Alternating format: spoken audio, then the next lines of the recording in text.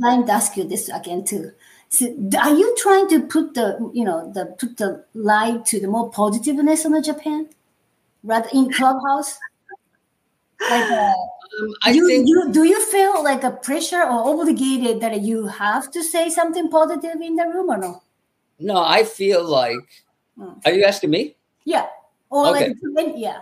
Yeah. I'll go first and then Maya. But there's a lot of negativity.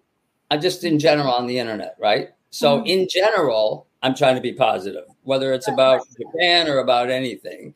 That's kind of my goal. If I can't say something positive or enlightening or funny, or it's okay to be realistic, though.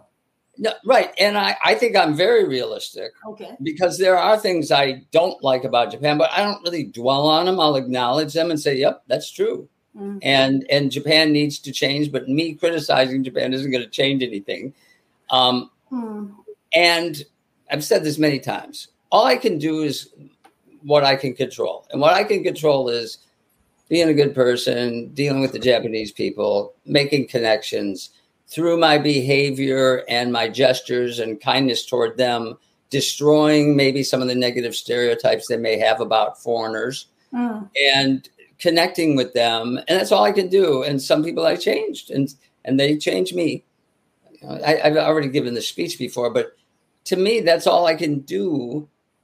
I can critique it, or I'll acknowledge critiques. There's a lot of valid ones, but there's a lot of people doing that. And I don't know if I want to be in that space where I focus on it. Okay. I want to bring Japanese together with other people. I want people to see the good aspects of it. And I want the Japanese to learn and see the bad aspects of their own culture. And same with Americans. Everybody should self-critique your own culture and also acknowledge the good things and, learn from it.